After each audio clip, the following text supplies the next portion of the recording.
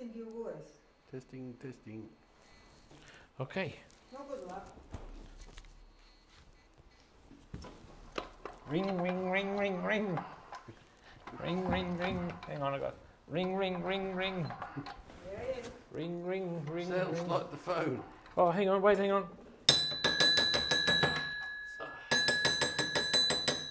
Well, hello. Hello. Paul, is that you, mate? It is indeed, yes. We in the Guernsey Bunker. We are. We're going live stream tonight. Well, what are we going to do tonight then, Gregory? Well, I hope you know, because there's something sitting on your lap and it's not a cat. Well, I noticed it's not a cat. Well, we're going to talk about what the islanders in Guernsey and Jersey did during the occupation when they didn't have a mobile phone. So how could they write to each other all over the world? And also the Germans didn't have mobile phones either, so we'll explain to the public how they operated the postal system. How's that grab you? Let's step back into 1942, German occupation of Guernsey. 40? Oh, you want to go back that far? Righto. We may as well go back to the beginning. What the hell? Tart. Righto, let's go back to 1940. So time machine, activate. Let's do it. Welcome to Guernsey Bunker live stream.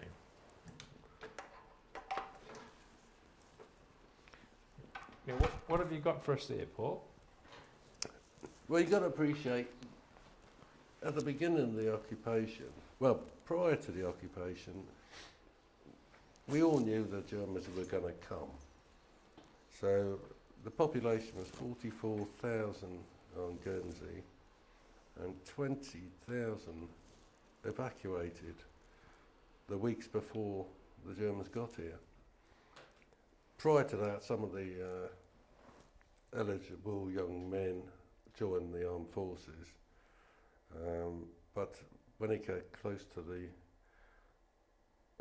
Germans invading, the women and children went first, and then older people. In total, 20,000 people went. So once they got to the UK, how could they communicate with their family back in Guernsey? There's no postal system,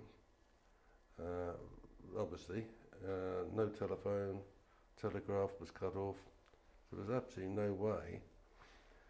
But the International Red Cross came in, and they had this message system where you could write to each other from occupied countries and get a reply back within probably 3 months, anywhere in the world.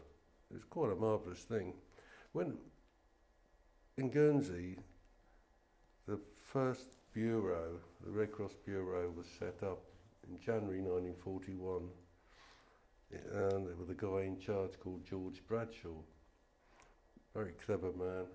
He organised the whole thing, and people were possible to write to their friends and family back in the UK and then get a reply back. And here we have the first English forms that were sent.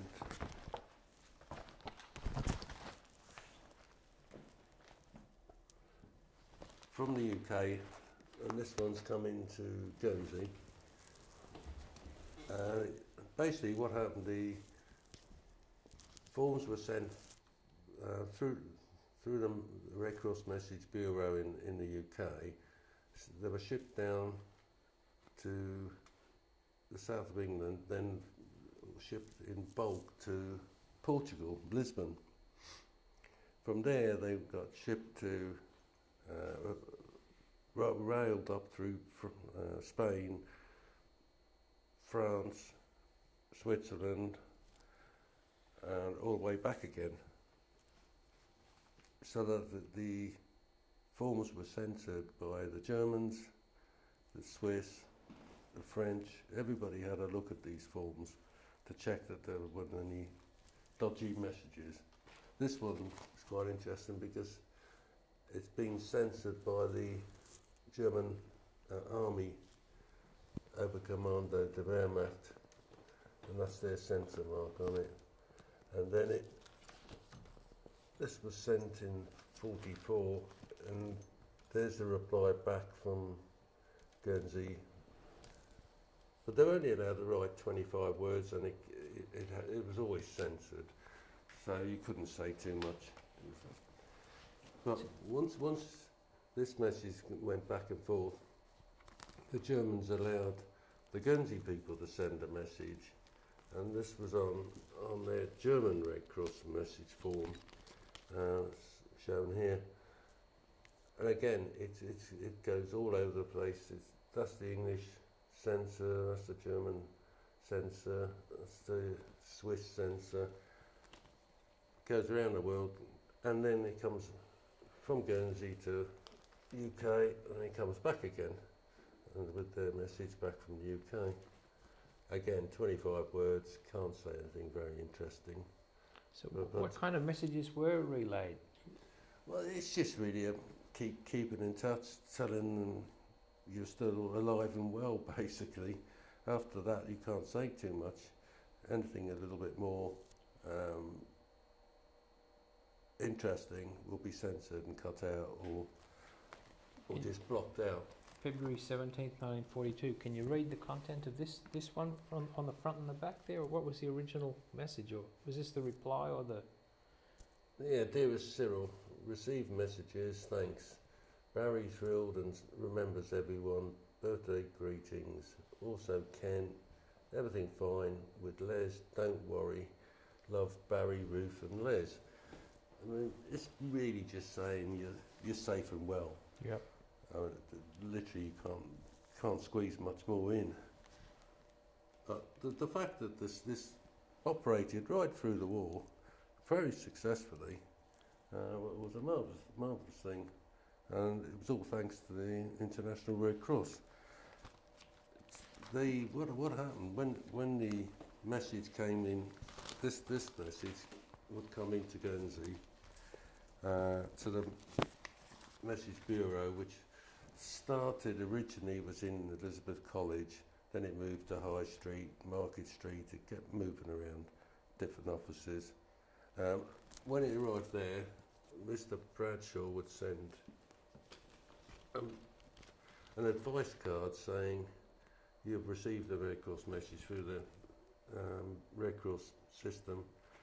Please come and collect it." And these are actually known as Bradshaw cards. So you go and collect it. After a while, they decided to post them, and they just put them in one of these window envelopes, which is a standard Red Cross envelope from Geneva, and it would just arrive in the post, free of charge. And there's no, as you can see, there's no postal charge on it at all, no stamps, nothing. So that would just come through to you. And the same happened in England. When it got to the Red Cross Bureau in England, it would be forwarded on in one of these envelopes or a similar brown manila envelope. But the beauty of this system, you could write from anywhere in the world. And here's a... Was there a postcode system, or how were the addresses? Well, it all went the same route. Okay. It had to go wherever it started. This one, for instance, was sent in 1943 from India to Jersey. But this wasn't just for civilian communication. This was to Yeah. communicate to your loved ones, to in the field. Was it combatants? No. Or was this purely? In the main, these were civilian message forms. The forces had a different setup, with the exception of people fighting in the Middle East, Egypt, etc. They had a Red Cross system there, which I'll show you in a minute. But this how strange this is. I mean, there's obviously somebody relative in India of a person in Jersey wanting to know how they're getting on. Even more obscure place, Sri Lanka, which was Ceylon. Again, this one's into Jersey.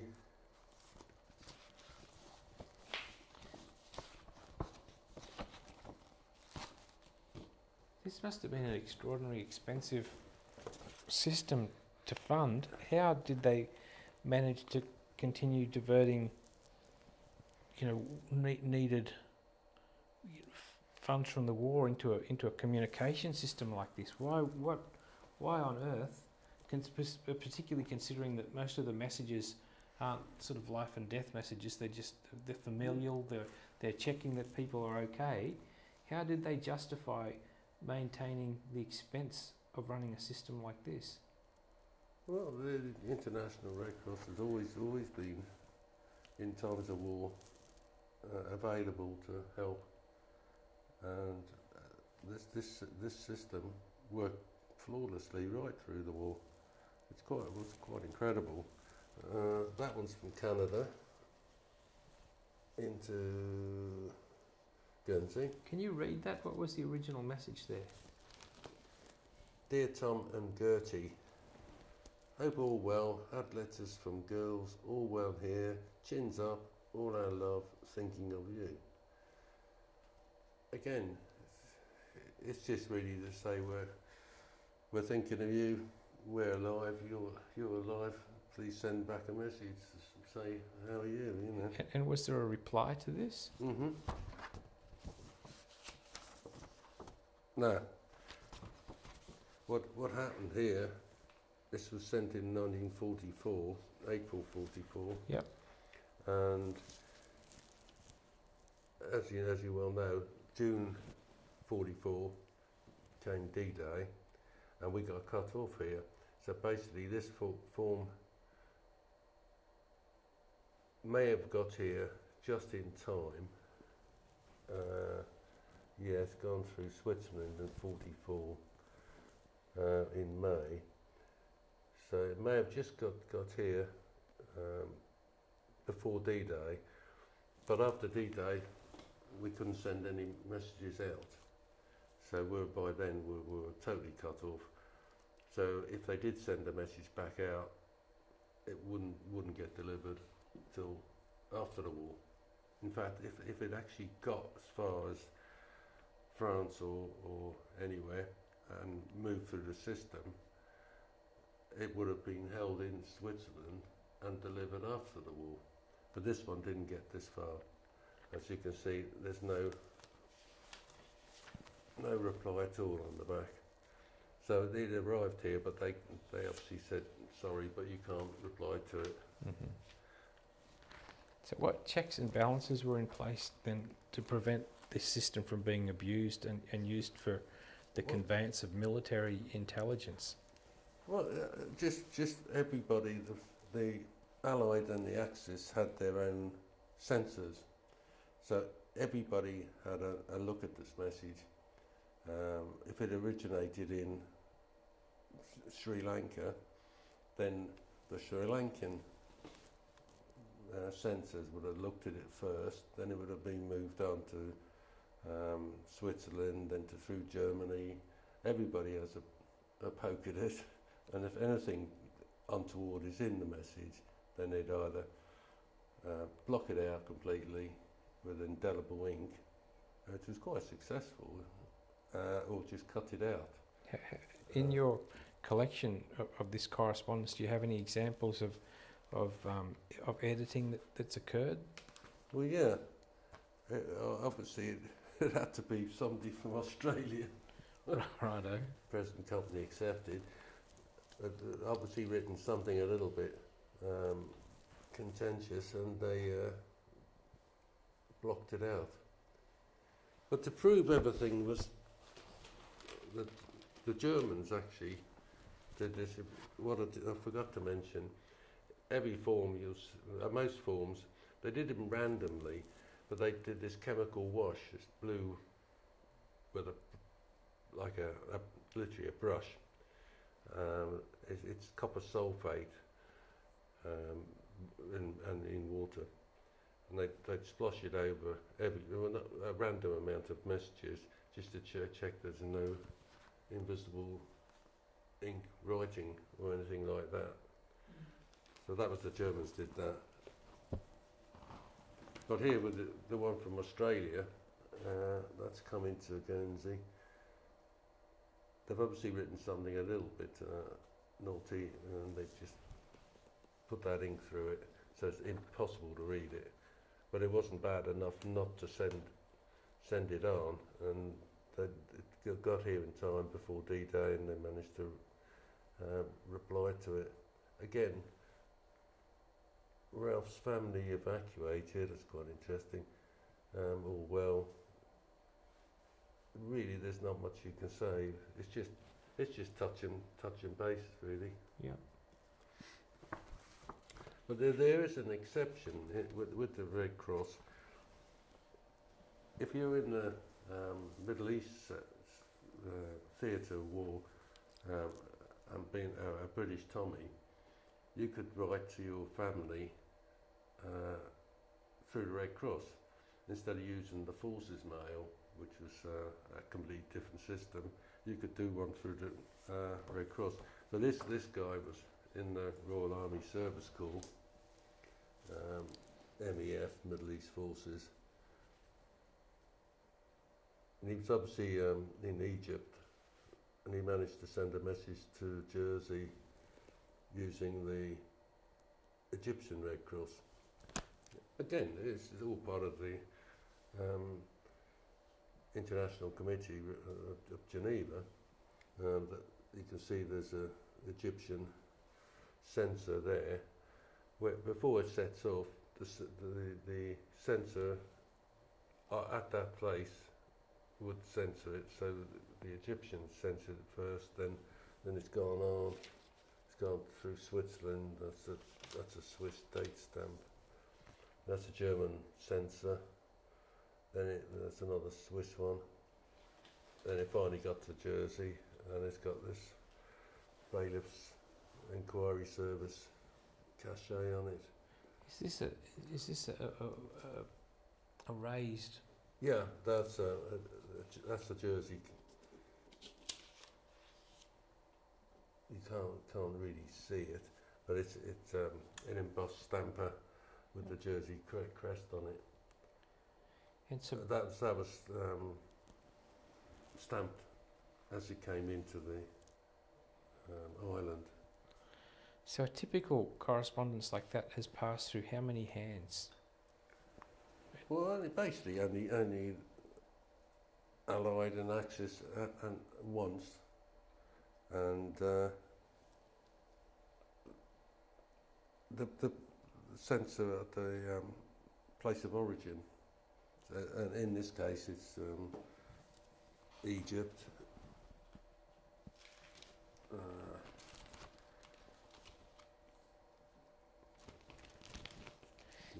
There's not many unusual cachets on these. It'd be so tempting, though, to use this carriage service to pass coded messages.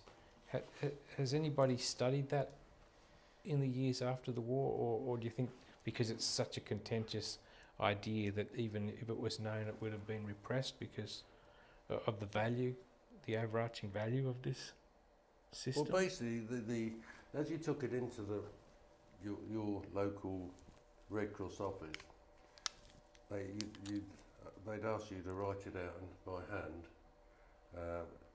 your message. I mean, you obviously don't type up your message. This is done in the Red Cross Bureau.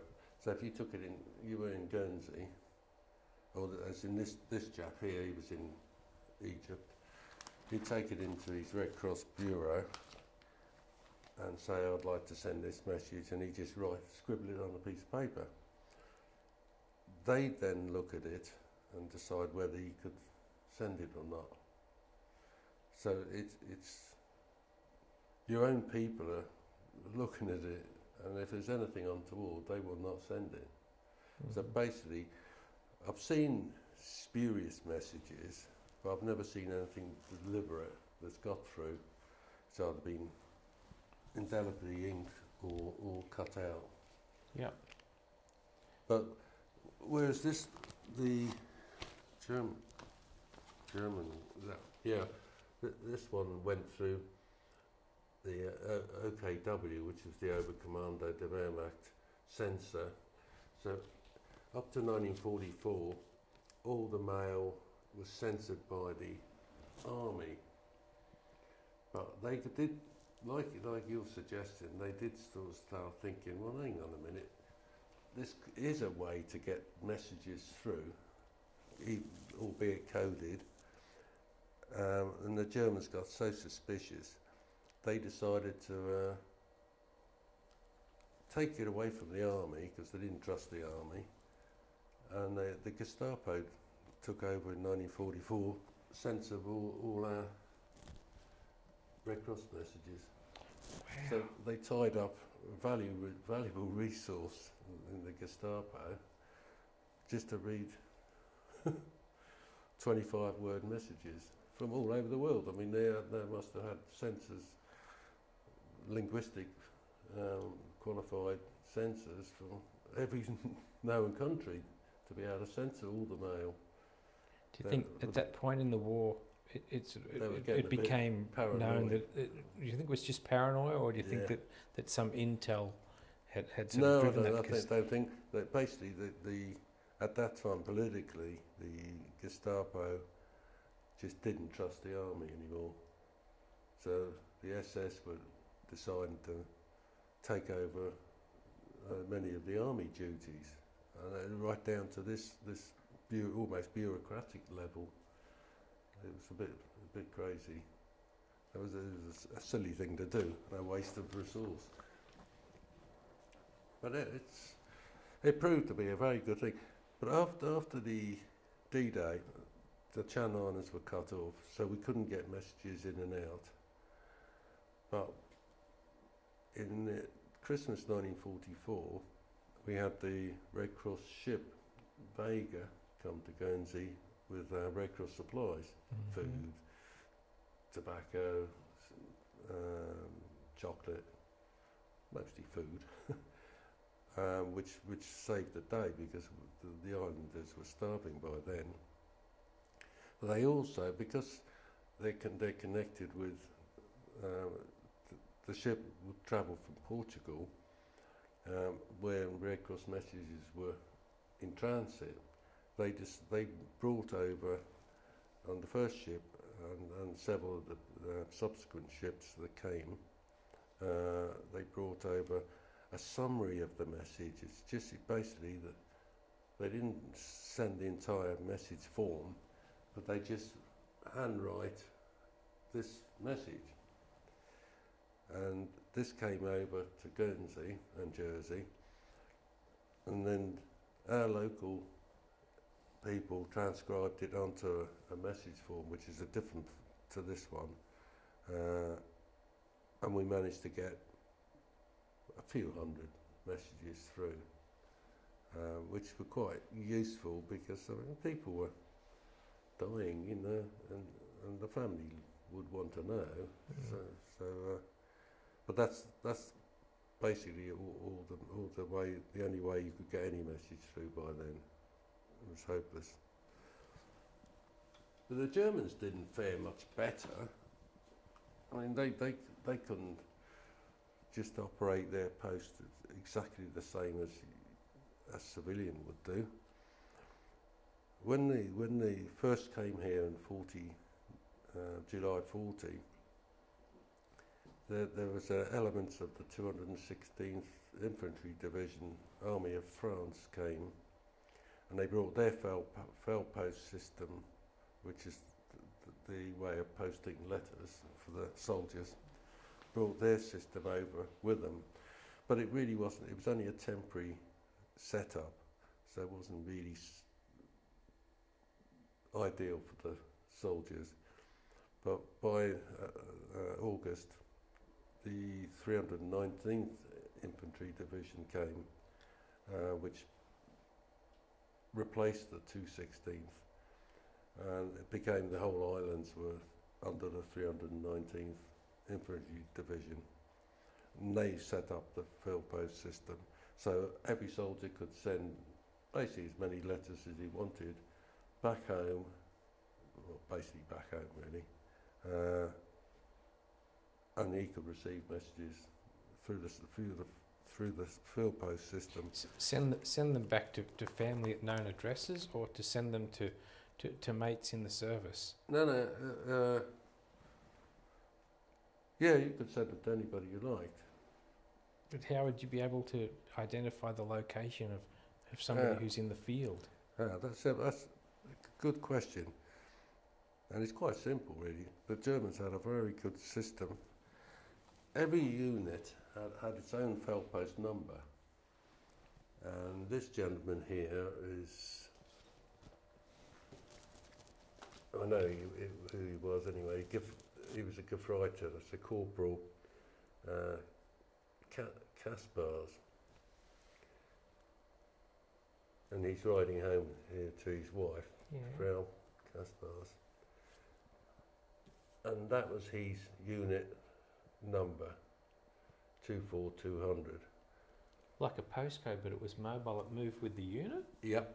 So wherever you went in the theatres of war, if he moved, I mean everybody moved around, but once they got here they tended to stay here. But before he came here, he still had that number.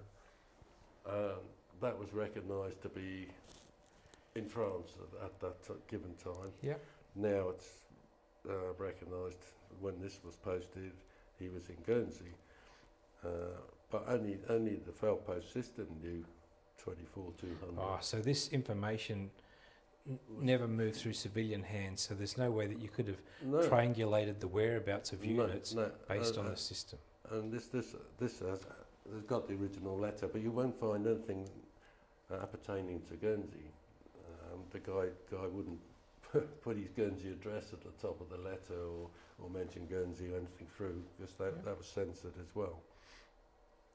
But basically, as long as you've got their Feldpost number, you can check the lists of where that unit was. Mm-hmm.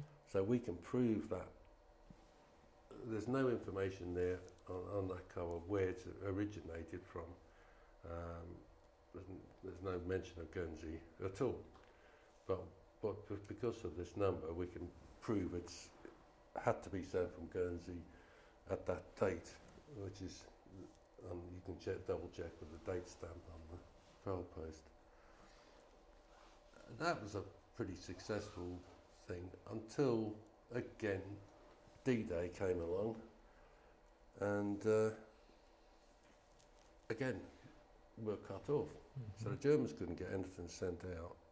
They did have a very big radio station here, a naval signal station, St Jack's, I believe you've been there. And that had a fantastic antenna that could transmit to Berlin. So the soldier was allowed, I think, one message a month, something like that. He could send a message and it went on by radio to Wilhelmshaven and then put it onto like a postcard, transcribed onto a postcard and sent to the address. So they could still have limited contact with their people back home, but that was it. There wasn't really much. But if those signals could reach Berlin, they could reach UK, Bletchley Park. They must have been overwhelmed with the sheer amount of chatter or chatter, radio chatter, that they were constantly having to record and interrogate, for intel. Because but again, the Germans would have censored their own mail, so it would only be probably, I don't know, I can't recall what's on a radio message card, but I think it's probably 25 words or something like that. And so it'll be I'm well, how are you? Yep. So with that radio, so would that radio telephony system then be transcribed into written form and enter the Feldpost system in Berlin and then be distributed in this way? Wilhelmshaven, it was transcribed and posted on in postcard form. Okay. It literally is a special radio card, and I think there was a code for Guernsey. I can't recall what it was. Something like Dunkirk or something like that. They're particularly rare. I've got one in the museum, but you don't see many. So in your underground museum, you've got a letter that was sent from a radio transmission from Guernsey to Germany, and then transcribed into this form and on forwarded. Yeah, I mean the Germans were in a way just as badly off getting correspondence through at the end of the war. Well, from D-Day onwards. Because once we became a Festung, a fortress, we were literally cut off. And even if they could get a message out, that doesn't mean they could have got a message back through the same system. So you might be able to tell your mother that you're still alive, but you don't know whether she's still alive, because they could have had the bombed to hell, you know. Was it a one-way system? So that if you wanted to get a message out, were you able to get a reply back using that radio system? There must have been some system, but I've never seen the actual return message transcribed. This must be incredibly collectible, this material. And in terms of collectors, do they hone in on particular elements of the whole carriage services? Unfortunately, it is quite collectible. Therefore, people do naughty things. If something's worth money, then you fake it. So what happened during the war? There was a guy called Hennig, a German, who set up a stamp sort of collecting thing to do with the Channel Islands. It also happened in places like Crete, where they produced their own stamps as well during their occupation. But in the Channel Islands, the stamps were so collected by the soldiers, sent home, it became quite an important thing. But the stamps had no value within the carriage service. They were just like a tourist sort of postcard, were they? Well, but people always collected stamps. Yeah. So this was the sort of like, God, these are only going to last a very short time. They're going to be very collected. So the Germans were buying up all the Guernsey stamps and sending them away, and the people started thinking, well, this is quite good business. And a guy called Hennig started producing covers like this. Right, it looks perfectly sensible, doesn't it? It's got a Jersey Feldpost cancel on a Nazi stamp, and a Jersey hand stamp, which would have been a Jersey head post office cancelled during the occupation. It's dated 1944, and I can buy you 50 of those. What, this is a fake? This is a contrivance, or? It's a contrivance, yeah. This is what we call philatelic. It was produced for stamp collectors. That's never been through the normal post. So it's contemporary to the time, but it was actually... Yeah, but we believe there's this chap Hennig and some of his colleagues had these cancels and continued making them after the war. Yep. Which is easily done. And I mean, when you look at it, it's got this cachet on Michnell boot, which just means this has been sent through by speedboat. I mean, to be honest, how ridiculous is that? I mean, it's just an invention, but it's pretty, and people collect it. That would sort of still fetch 10 or 15 pound or something, $25.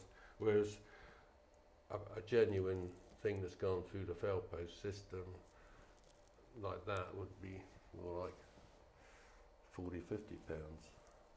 And it's not so attractive, but it's the real thing. It's been through the post. That's never been through any postal system. Although it's got postmarks on it. It's a furphy. It's yeah. It's just a naughty. so. How educated are the collectors out there? You know, because if this kind of material turns up on the internet, to the uninformed, they're going to think that it's something nice. that actually entered the It looks carriage very service. nice. Yeah. And no catalogues actually catalogue these naughty things. They'll catalogue everything. You can research that, and it'll all look authentic. I mean, that's a genuine cancel for Jersey. That's a genuine Feldpost cancel. The stamp's genuine. I mean, everything's genuine. The fact that it's a contrivance is that's the killer. Means it's worthless, really. Although, as I say, people still pay £10, £15 for them. What about the more expensive collectible items? Are they being faked? I mean, well, Red Cross messages, the basic form, say UK to Kernaghan's or Kernaghan's to the UK, there was hundreds of thousands sent. And being personal objects, people kept a lot of them, so they're quite common. So you wouldn't really want to machine up to make things like that, because they're easily available, genuine ones for 10, 15 pounds or whatever. So they wouldn't need to. Even the rare ones from India, Ceylon,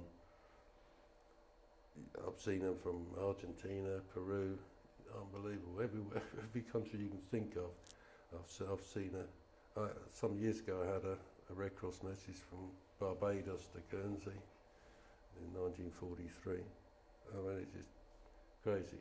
Those you could produce and fake and probably sell, but it's too much effort, really. Nobody's attempted to fake this stuff yet. So that's why, in a way, it's quite good area to collect, because it's not been, apart from those Feldpost cobbers. Yeah. The postal items are generally okay. Are there many serious collectors out there who are trying to tick the box in terms of every country represented, or what does a typical serious collector look to well, there's acquire? Fortunately, there's been people prior to me that studied the Red Cross message system in the Kernaghan's, and there's some major books written on it, so you can use those books to find what you need to collect, what you haven't got. Yep. And as the war progressed, they started off with a basic UK form. Then perhaps 3 months later, some bureaucrat would say, well, we think that should be slightly different typeface on it. So they print a new form. So for a collector, this carried on all through the 5 years, 4 years. So there might be 10 different varieties of that basic form. And this happened with the German forms and also overseas forms. So there's a lot to collect.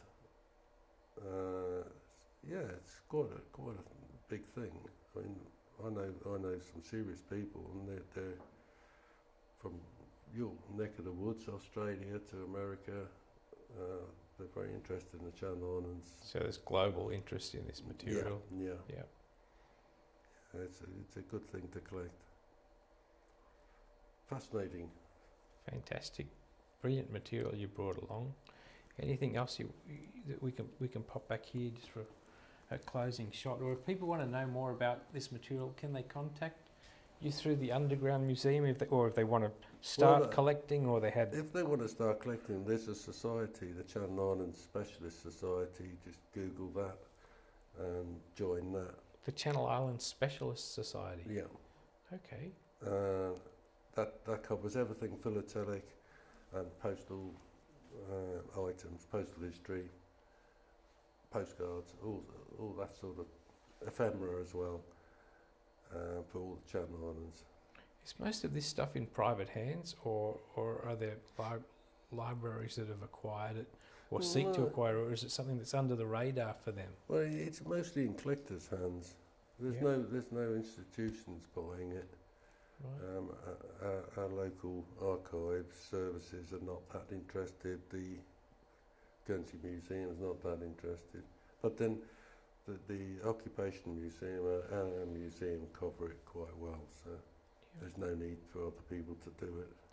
Or if people have material like this, perhaps in at home that's been handed down or found or discovered in an attic or whatever, is that material that you'd be happy to become custodian of and bring into the museum? Because well, I just advise people. I mean, we advise people regularly.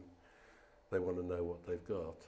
Yeah. They wouldn't necessarily want to sell it because it's family, but they're interested to know what it's all about.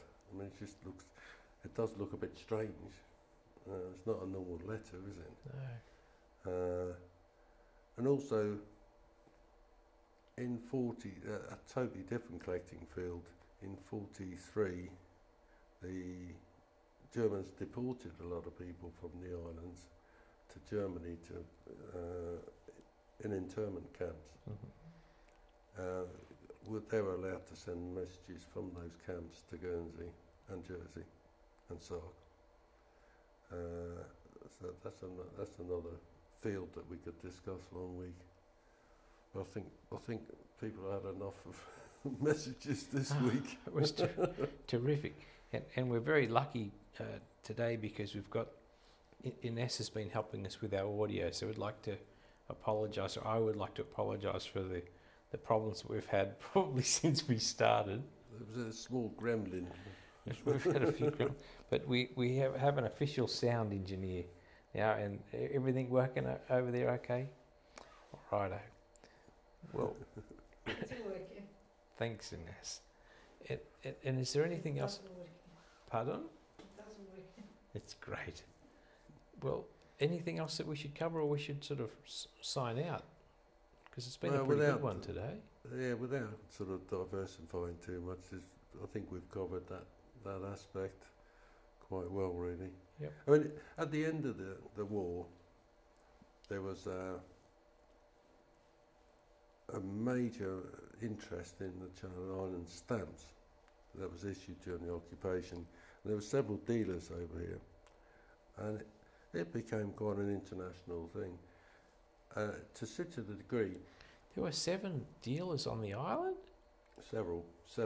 Oh, several, yep. Yeah, mostly they had to run their business and do a lot of business with the soldiers because they thought these stamps were real novelty, and they'd buy loads of them and send them back home and whatever. And it's helped the island a lot because internationally our stamps are known, our occupation stamps are known. Yeah. Which gives a little bit of a boost to tourism and whatever. It's an interesting subject. And the Germans were very, very aware at that time. There was an interesting set of stamps. The Germans tried it out. They used our British stamps and decided to overprint them with a swastika Oh, beauty. and Jersey on them. Yeah. So they did several sets of these stamps, sheets of them. I guess it means they didn't need feedstock, did they? They had a ready Well, supply. it was sort of like rubbing it in, really, because it was like got the king's head on it, Yeah, our right. king's head on it. With a swastika. Yeah, with a swastika and Jersey stuffed all over it.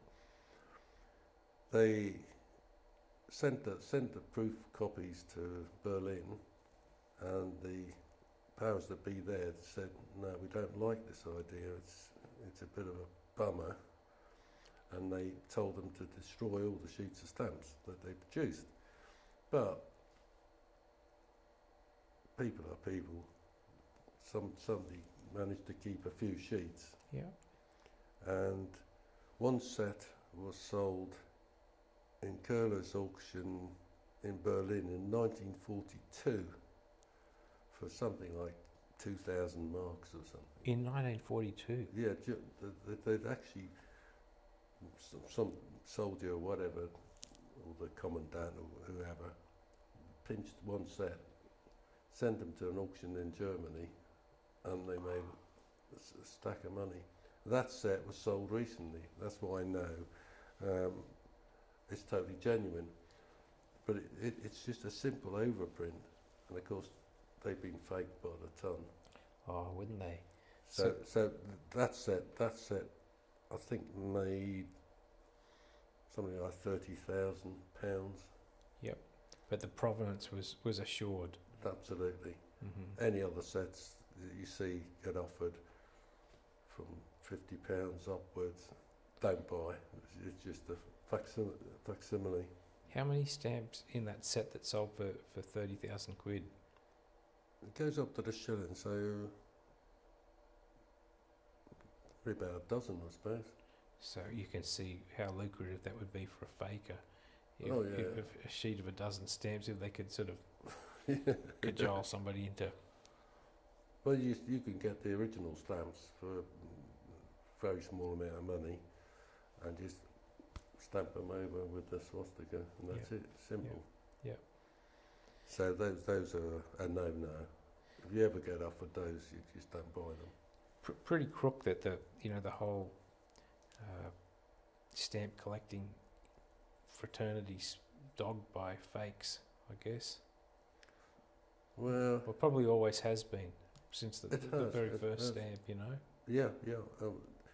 People don't realise that in 1840, when the first stamp came out, which was the Great Britain penny black, probably the first stamp catalogue was produced in the 1860s. Mm-hmm. So people, even at that time, people were collecting stamps, although there was only probably about 50 stamps in the world to collect. Yeah, righto. Because, I mean, Australia didn't start producing stamps till, I think, the 1850s. I mean, everybody was a lot later producing stamps. So there wasn't many stamps to collect. But people started collecting them, and they've collected ever since. So, but for where there's money, there's somebody going to be cute enough to produce forgeries. They're not fakes; they're forgeries. If somebody finds material like that that we've discussed today, if they sent you an email or a scan or something of it, would you be able to assist them in determining the provenance, or how do you delineate between the fakes and the genuine stuff? Well, if it's a postage stamp, such as the swastika overprint, the ultimate way of getting it checked is to send it to the Royal Philatelic Society of London. Of which you're a member. Yes, yeah. And they have an expert committee, and that will be sent to perhaps 10 different guys, all with specialist knowledge in the Channel Island stamps. And each one will examine it and put his opinion. And then you get a written certificate saying your stamp is a dud, Yeah. or your stamp is perfectly genuine. But if you And have, once you've got that certificate, yeah. that's If you don't have the gold. provenance, but you can obtain that certificate, then and Yeah, your yeah. intention is to sell or to insure that material, then you can do that. Yeah, absolutely. Yeah. That's the only way you could actually guarantee your stamp. Yeah. You need to get that certificate. Huge responsibility on the shoulders of the men and women that provide that certificate and vouch for authenticity. Yeah, there are. In Germany, there's another group of people. There are experts committees all over the world. So if you're convinced your stamp is 100% right, Yep. and the Royal says it's a fake or forgery, or it's been messed around, changed, something added to it or whatever, you could take it to another expert committee, perhaps in Germany, and they can give you an opinion as well. But generally speaking, if you've got a bad certificate from the Royal, Yeah, that's right. It's a bummer, and it's very expensive to get things checked. And you'd get a fair bit of pushback from the subsequent agency if they were privy to the fact that you'd already had a dud certificate. Yeah. Well, But if in doubt, don't buy, or buy from a very reputable dealer. Yeah. Ultimately, if it's big bucks, you want a certificate. Get a certificate. Well, I think we need a certificate to say that we provided the online community with a very informative episode. Well, This I hope they're still awake out there. With at least intelligible audio. Is that right, Ines? Yes. Thank you. Well, we might sign off. Okay, yes. And It's goodbye from you. it's good, and goodbye from him. Jerry. And cheerio! Thank you for tuning in to Guernsey Bunker. We will endeavour to be back on the air on a regular ASAP. as soon as possible, and perhaps a little bit of odd music too to finish off. Yeah, wonderful. Who are you thinking? I don't know, mate. Right. We'll find something. Okay. Righto. Cheerio. Ciao. Bye.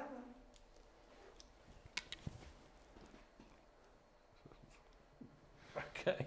Who are you gonna? What music we have? Buggered if I know.